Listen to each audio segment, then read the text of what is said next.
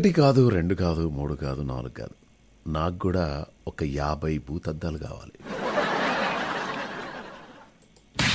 50 ఎందుకురా? 50 ఎందుకో అనుకుంటా.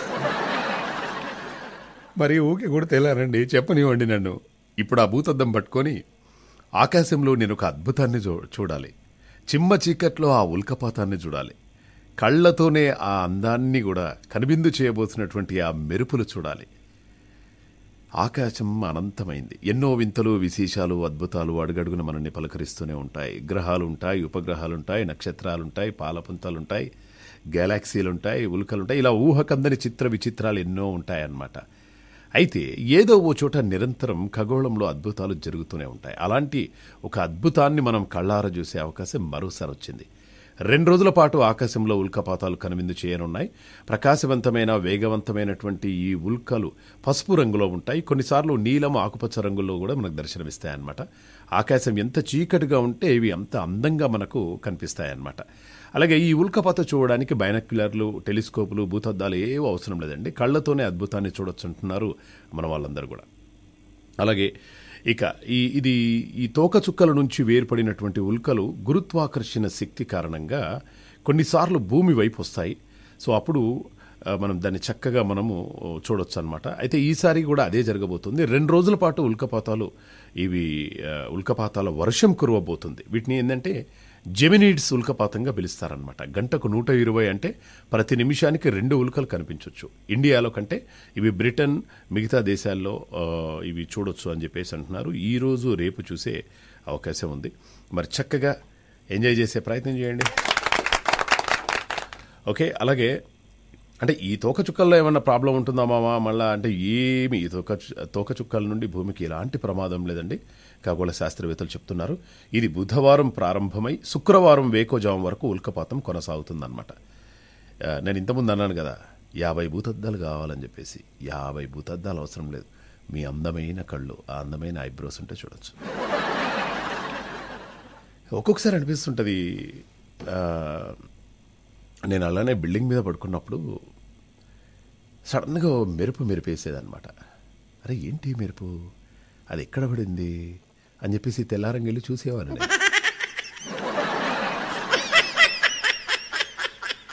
తెల్లారంగా వెళ్ళేసి అటు సైడ్ చూసేవాడిని నేను. నిజంగానే ఈ తోకచుక్కలు మార్నింగ్ అక్కడ ఏమన్నా దొరుకుద్దా అని చెప్పేసి. కానీ అలా ఒకేసారి 2 నిమిషాలకు ఒకటి, 1 నిమిషానికి ఒకటి, కొన్ని వేల తోకచుక్కలు ఈ రోజు నుండి మొదలు పెట్టుకుంటే శుక్రవారం వరకు ఆకాశంలో వినోదం చేస్తున్నాయి. మరి అందరు కూడా వినోదం పంచడానికి ఇన్ని తోకచుక్కలు వస్తూ ఉన్నాయి కాబట్టి అందరు కూడా చూసే ప్రయత్నం చేయండి. మనతో మాట్లాడడానికి తోకచుక్క వచ్చింది. హలో, ఏయ్ మామా, నమస్తే. ఎలా ఉన్నారు మణికంఠ? ఎలా ఉన్నారు మీరు? నేను కూడా చాలా బాగున్నానబ్బా. ఎప్పుడన్నా తోకచుక్కను చూసావా నువ్వు? చూసాను. ఎక్కడా?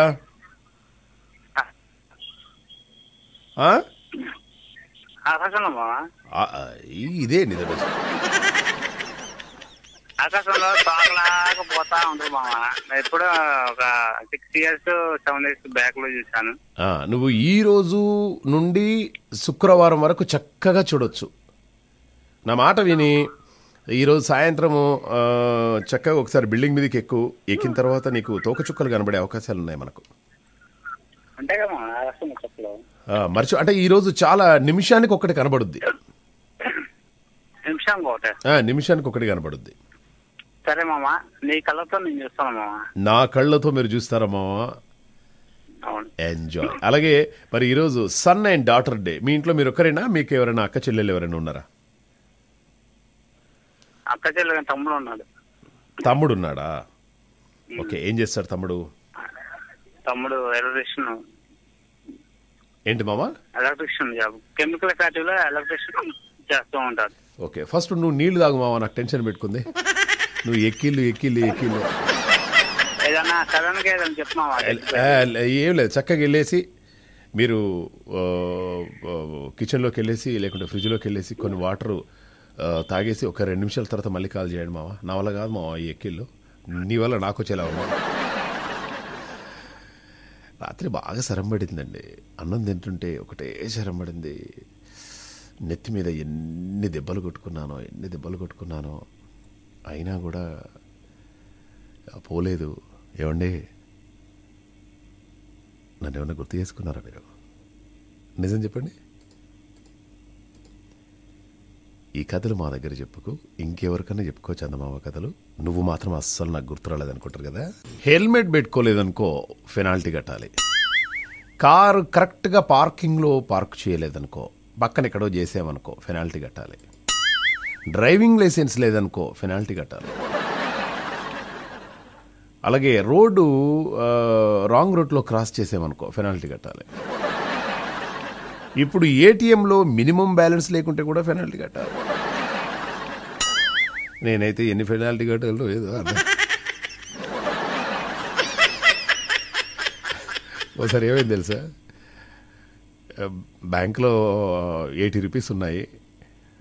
ఏం చేయాలి, 80 రూపీస్ ఉన్నాయి ఏటీఎంలో, ఎట్లనే చేసి ఈ 100 రూపాయలు కూడా గీకాలని చెప్పేసి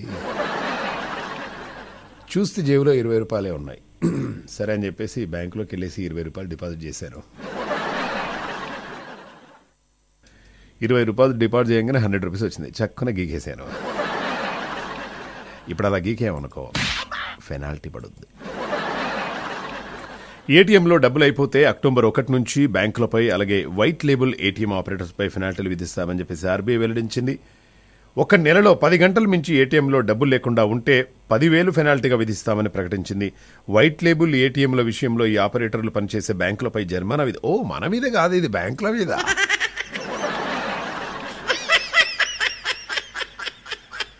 ఏటీఎంలో డబ్బులు అయిపోతే పెనాల్టీ అంటే వాళ్ళకే, మనకు కాదు. నీకు మరీ తొందర ఎక్కువరా మహేష్ అనుకుంటా.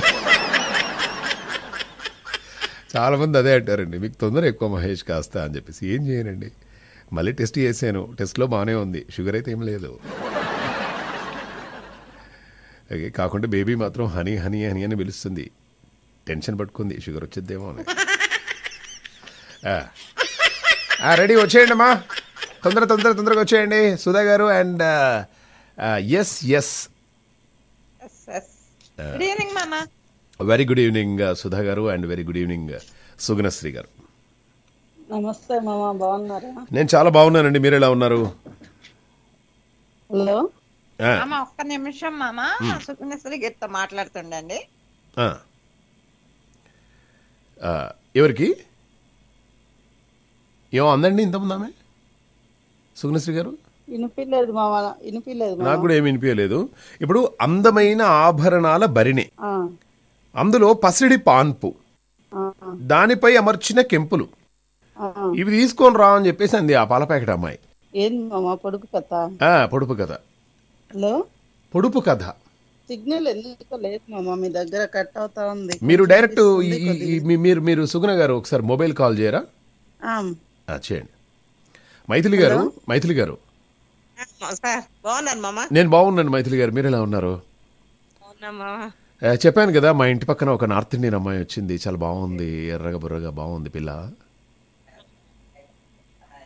ఏమండి మైథిలి గారు? చెప్పండి మామ. అయితే అమ్మాయి, మేము డైలీ పాల ప్యాకెట్స్ కోసం వెళ్తూ ఉంటాం బయటికి. ఓకే అండి. అయితే ఆ అమ్మాయి ఏమన్నదంటే, వచ్చేటప్పుడు మహేష్ మీరు బయటకు వెళ్తున్నారు కదా, వచ్చేటప్పుడు ఒకటి తీసుకొస్తారా అంది. అంటే పాల ప్యాకెట్ కదా, ఇదే ఈ తొందరే వద్దు, అందరికి తొందరే. కాదు పాల ప్యాకెట్ మార్నింగ్ తెచ్చుకుంటాం కదా, ఇద్దరు మంచిగా వాక్ చేసుకుంటూ తెచ్చుకుంటున్నాం ఈ మధ్య. నన్ను అమ్మాయి షార్ట్ వేసుకో అది ఇది అంటుంది, కానీ నాకు సిగ్గు, నేను వేసుకోనని చెప్పిన. అయితే అమ్మాయి ఏమన్నదంటే, మహేష్ గారు వచ్చేటప్పుడు అందమైన ఆభరణాల భరిణే, అందులో పసిడి పాన్పు, దానిపై అమర్చిన కెంపులు, ఇవి తీసుకొని రా అంది. ఇప్పుడు ఆభరణాల భరిణే అంటే తెలుసు కదా, కుంకుమ భరిణే అంటారు. ఆ భరిణిలా ఉంటుంది అనమాట అది. అందులో పసిడి పాన్పు అంటే బంగారంతో ఒక పాన్పు వేయాలి మనం, దానిపై అమర్చినటువంటి కెంపులు, ఇవి వచ్చేటప్పుడు తీసుకొని రండి అంది. నేను ఈ పంజగుట్ట దగ్గర ఒక 4-5 జ్యువెలరీ షాప్స్కి వెళ్ళాను. వెళ్ళిన తర్వాత సార్ వడ్ యూ వాంట్ అని అడిగాడు. Sir I need one article అండి, ఐ నీడ్ వన్ థింగ్, అందమైన ఆభరణాల భరిణే, అందులో పసిడి పాన్పు ఉండాలి, దాని మీద అమర్చినటువంటి కెంపులు ఉండాలి అంటే అతను భరిణే అంటే నాకు అర్థమైంది. మరి అందులో ఈ పసిడి పాన్పు అని చెప్పేసి అన్నారు అంటే నాకు తెలిసి బంగారు రేక్ ఇందులో పెట్టాలనుకుంటా అండి, దాని మీద మళ్ళీ కెంపులు అమర్చాలి కావచ్చు అండి అని చెప్పేసి అమర్చాలి కావచ్చు, ఎంత అవుద్దండి అన్నాడు అనమాట. అంటే మీ బడ్జెట్ ఎంత ఉంది అన్నారు. నా బ్యాంక్లో చూస్తే 10,000-15,000 ఉన్నాయి అంతే. నేనేం తీసుకొని పోవాలి అమ్మాయికి, ఎట్లా అయ్యింది ఈ టెన్షన్ తోటి? దానిమ్మకాయ మామ.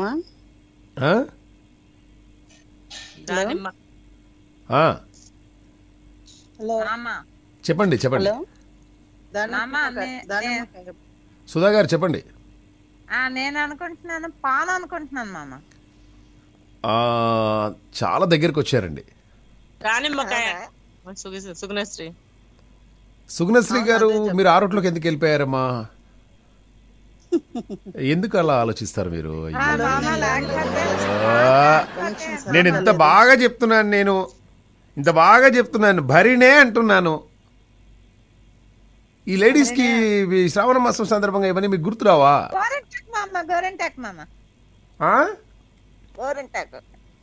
గోరింటాకా?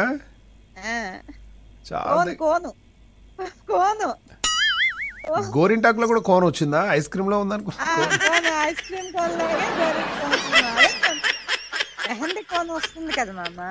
ఏమండి, యాక్చువల్గా నేను చాలా బాగా డిజైన్స్ వేస్తానండి. నాకు అనిపిస్తుంది ఒక్కొక్కసారి ఈ ఉద్యోగాలన్నీ కూడా మానేసి అందరికి మెహందీ పెట్టవచ్చు కదా.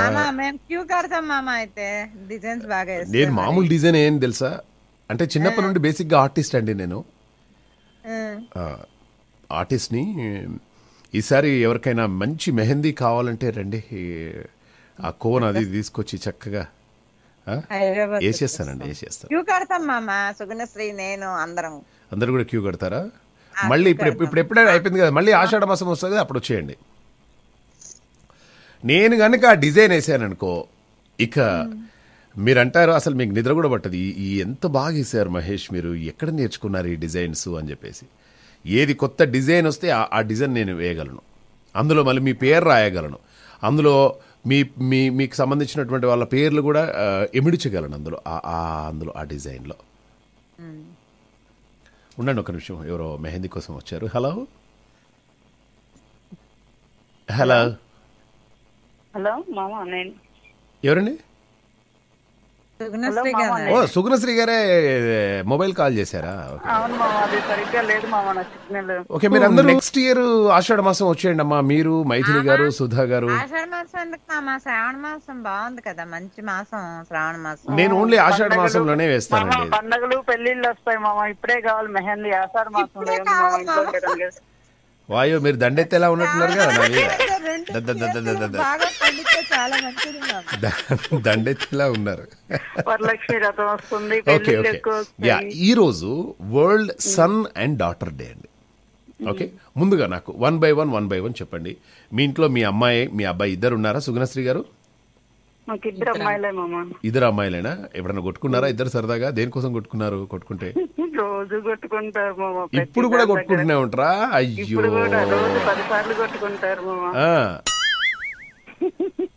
మొబైల్ ఛార్జర్ పెట్టుకున్న దగ్గర కూడా కొట్టుకుంటారు. మరి అటువంటిప్పుడు 2 కొనియాలండి పిల్లలకి. 2 ఉన్నా అదే కావాలంటారు. 2 ఉన్నా కూడా అదే ఛార్జర్ కావాలంటారా? అంతే, అదే ఛార్జర్ కావాలంటారు, అదే ల్యాప్టాప్ కావాలంటారు. ఓకే, వండర్ఫుల్ అండి. మైథిలి గారు మీరు చెప్పండి, మీ ఇంట్లో ఎవరెవరు ఉన్నారు? ఒక పాప 2 బాబులు మామ. ఒక పాప 2 బాబులు. సో ఈరోజు ప్రపంచ sun and daughter day. So ఇప్పుడు మీ ముగ్గురుట్లలో మీకు ఎవరంటే ఇష్టం అంటే ఏం చెప్తారు? ముగ్గురు ఇష్టమే మామ. అవునా? 2 కళ్ళు, పాప వచ్చి వాళ్ళిద్దరి మధ్యలో ఉండే ముక్క.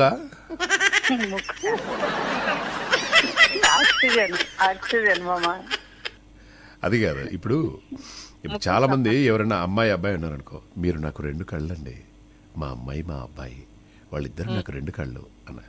ముగ్గురు ఉన్నారనుకో, దేంతో పోలిస్తారు? శ్వాస. పాప ప్రాణం మామ. శ్వాస, అదే శ్వాస. ఓకే, కళ్ళు శ్వాస అంతేనా? అంతే. ఓకే, మన సుధా గారు మీరు చెప్పండి. నాకు ఒక్కతే పాప మామ, అబ్బాయిలు లేరు. ఒకదాంతో పోలిస్తారే, ఒక దాంట్లో పోలిస్తే మీరు ఎవరితో పోలుస్తారు? గుండె అంటారా? ఏం మామ? గుండె అంటారా? గుండె మామ, నా ప్రాణం. వండర్ఫుల్, ఎంత బాగా చెప్పారు ఈరోజు సన్ అండ్ డాటర్స్ డే శుభ సందర్భంగా. అండ్ మీరు ముగ్గురు కలిసి మేమిద్దరం, మాకు చెల్లి, నేను ఇప్పుడు చెల్లి పేరు చెప్పమంటారు, నా పేరు చెప్పమంటారు, లాస్ట్ మీ గర్ల్ ఫ్రెండ్ పేరు చెప్పమావా అంటారు. నాకు తెలుసు, మీ స్కెచ్ అంతా నాకు తెలుసు.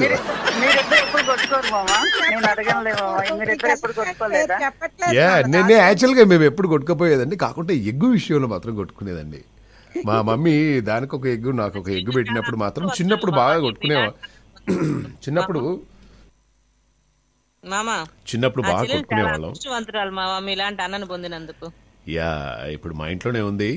రాఖీ పౌర్ణమి ముందే వచ్చి కూర్చుంది, కొన్ని టెండర్స్ వేసింది. అనయా అనయా అనయా అని. సరే, నో ప్రాబ్లం. ఇంకా రేపు ఎల్లుండో ఇంకో 2-3 చెల్లెలు చెప్పండి. బేబీ రాలేదు కాబట్టి చెల్లెలే ముఖ్యం మావా.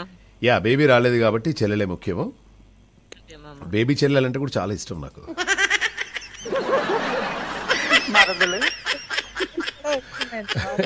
ఓకే, చాలా మిస్ అండి నిజంగా.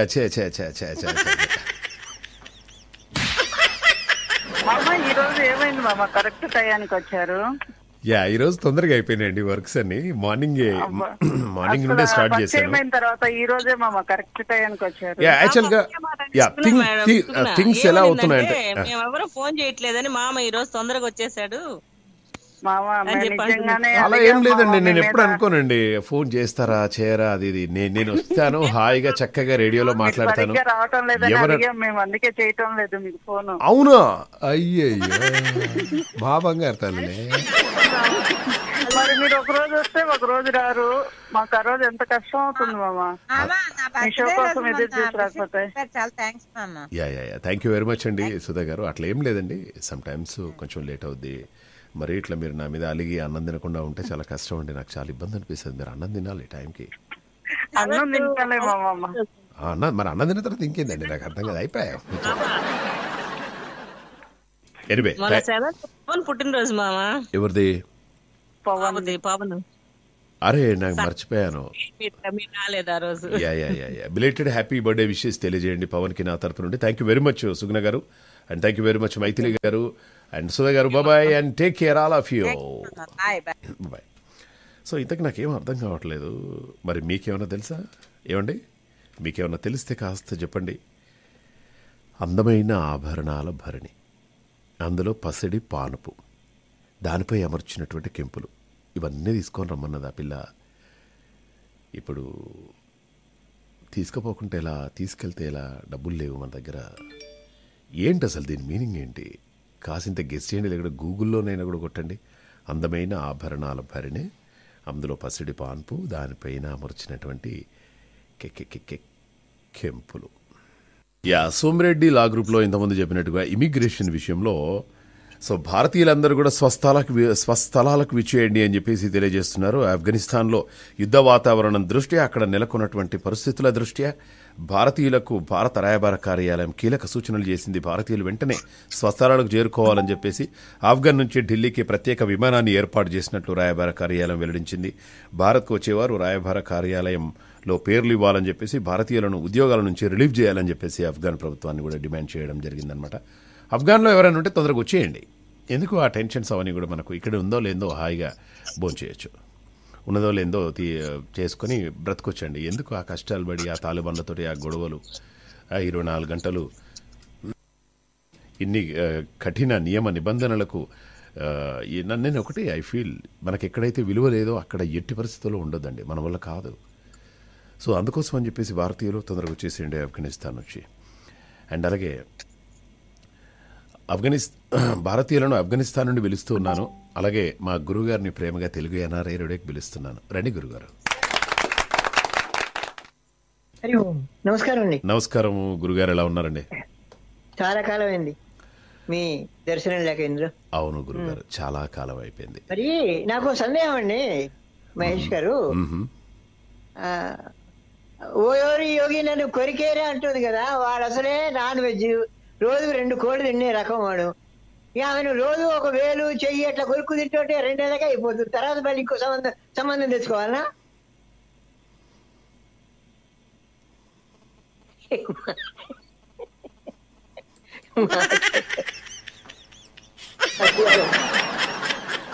వాడు రోజుకు 2 కోళ్ళు తినేవాడు కొరికేరంటే 2 నెలలకే అయిపోతుంది. మళ్ళీ పెళ్లి చేసుకోవాలా వాడు? ఫసక్ అయిపోయింది. కొరకడం అంటే ఆ కొరకడం కాదు గురుగారు. మరి అన్ని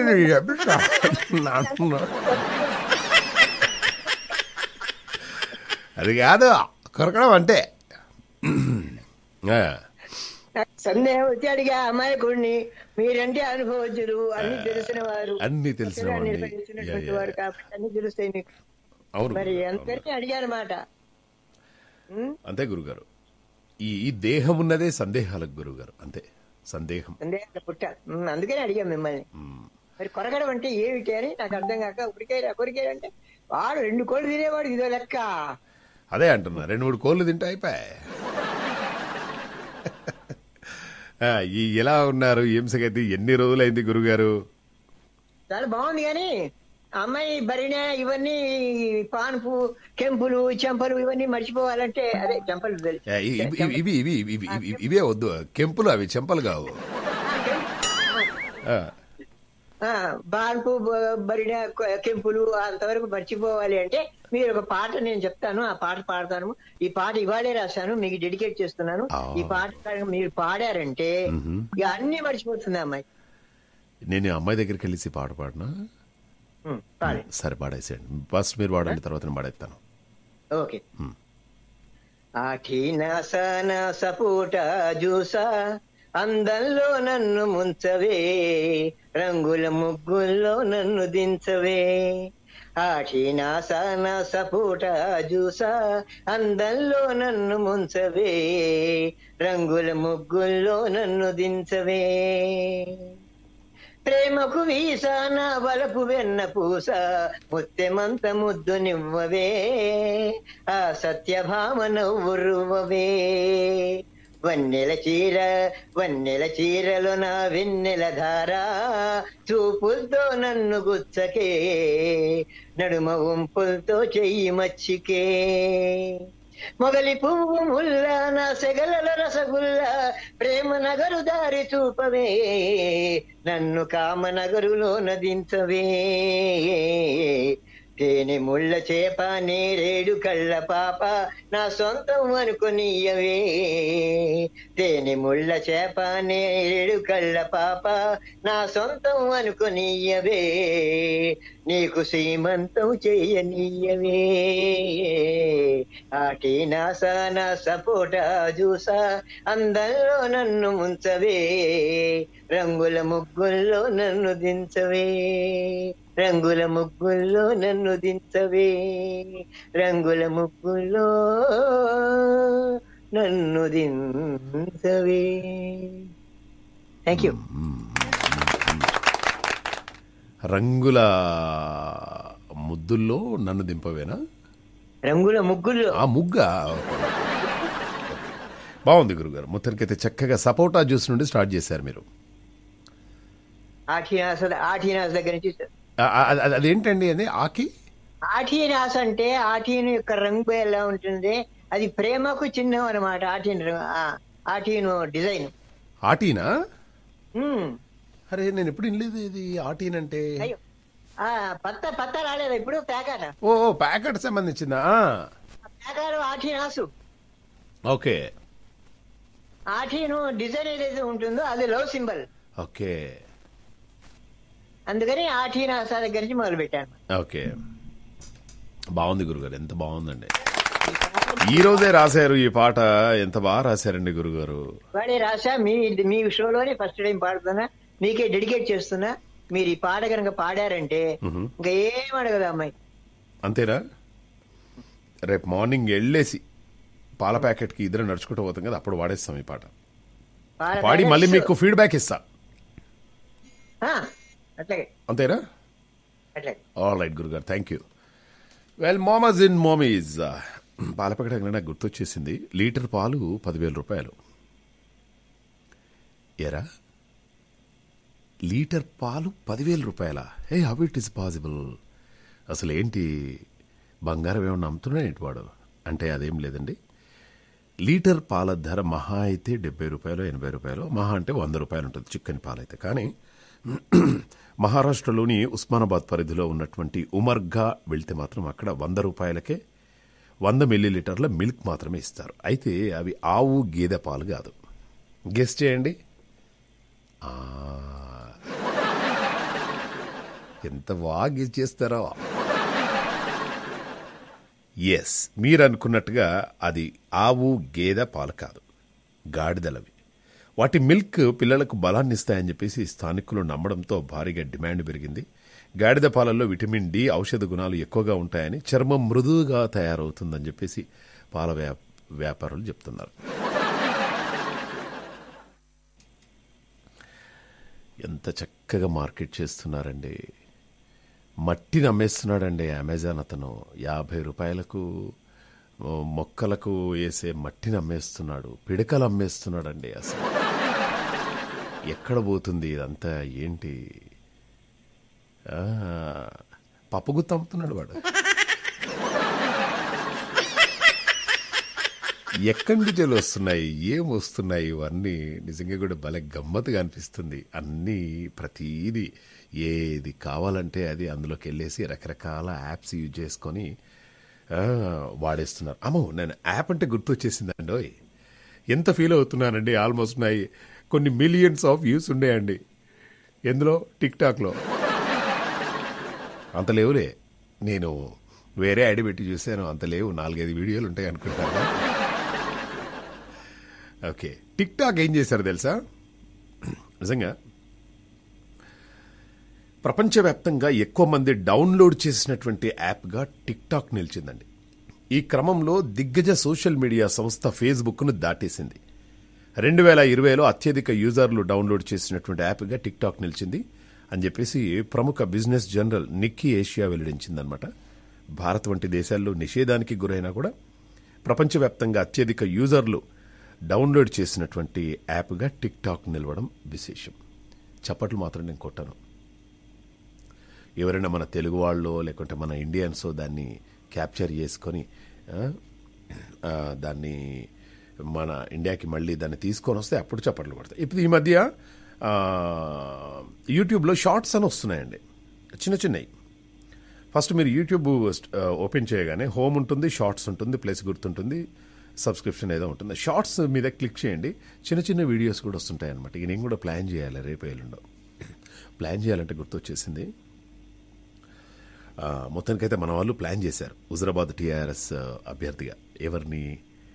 సో టీఆర్ఎస్వి మాజీ అధ్యక్షుడు, ఉస్మానియా యూనివర్సిటీ ఉద్యమ నేత గెల్లు శ్రీనివాస్ యాదవ్ను సీఎం కేసీఆర్ ఎంపిక చేసినట్టు తెలుస్తుంది.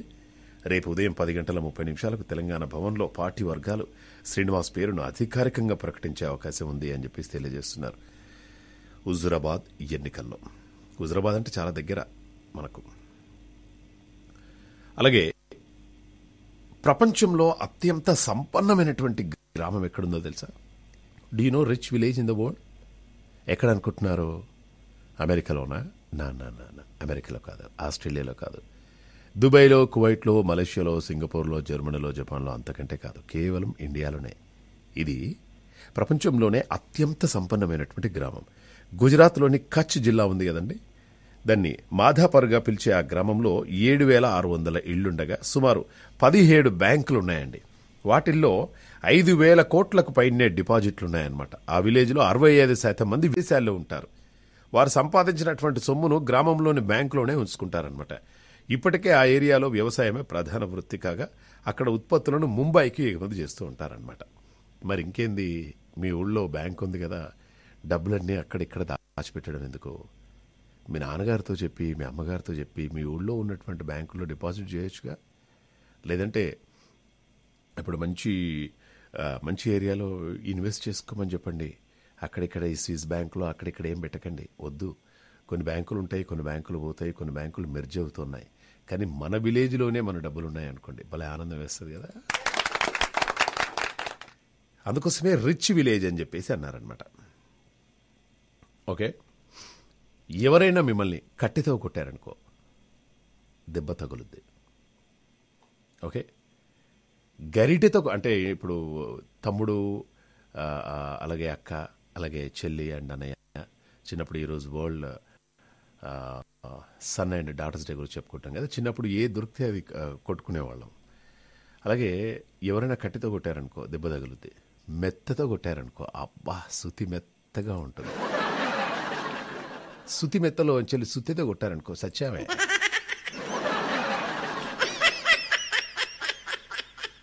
గిన్నెతో కొట్టామనుకో గిన్నె ఖరాబ్ అయిపోద్ది, లేకుంటే గిన్నెకి అదేమంటారు దాన్ని, గిన్నెకి మడతనా దాన్ని ఏమంటారు అసలు. ఇటువంటి విషయాలు అసలు నాకు ఎందుకో ఈ మధ్య అసలు ఏం గుర్తురా. చుట్టబడుతుంది. నవ్వినప్పుడు బుగ్గకి ఎలా చుట్టబడుతుందో భార్య భర్తను కొట్టినప్పుడు ఆ గిన్నెకి అలా చుట్టబడుద్దట.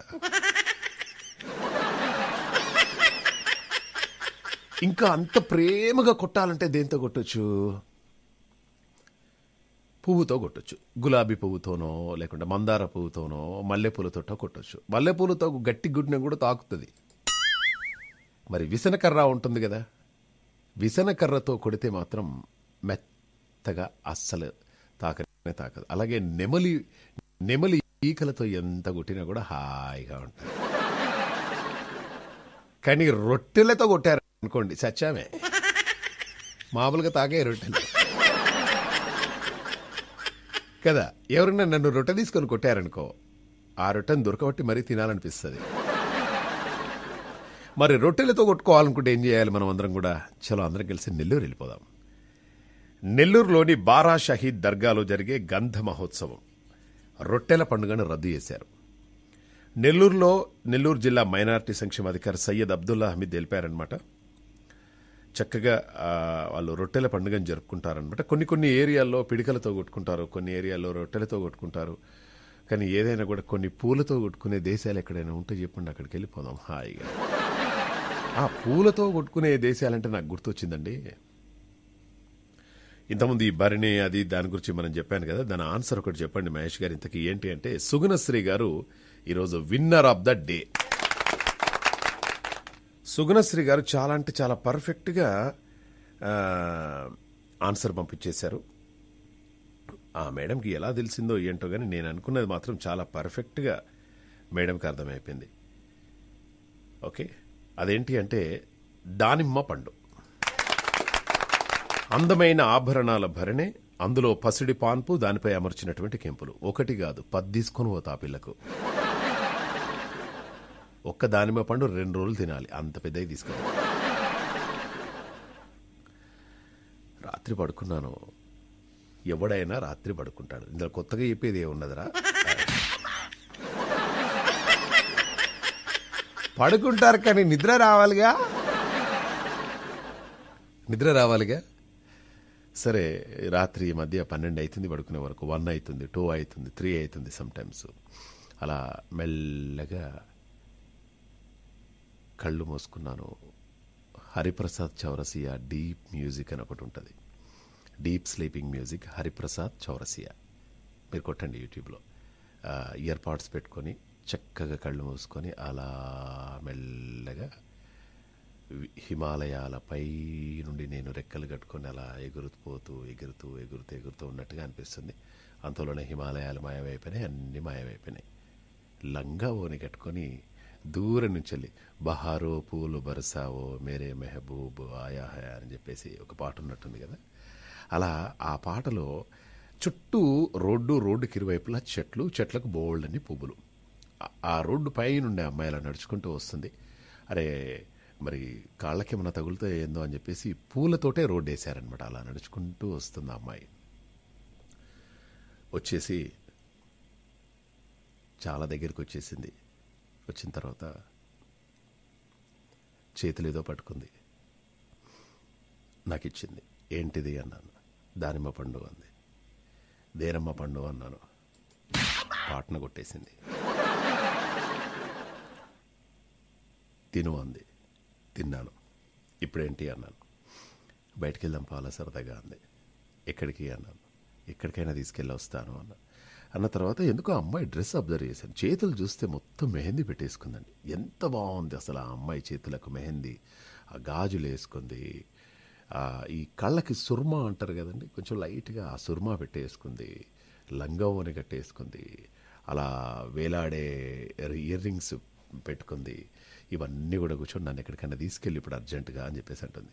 సరే కలలనే కదా ఎక్కడికైనా తీసుకెళ్ళామని చెప్పేసి సరే కూర్చో అని చెప్పేసి ఆ అమ్మాయిని నా బుల్లెట్ బండి ఉంటుంది కదా దాని మీద కూర్చుని తీసుకెళ్ళిపోయాను. అర్థమైంది కదా నేనేం పాట వేస్తా అని. దొంగలండి మీరు. చి చి చి చి చి.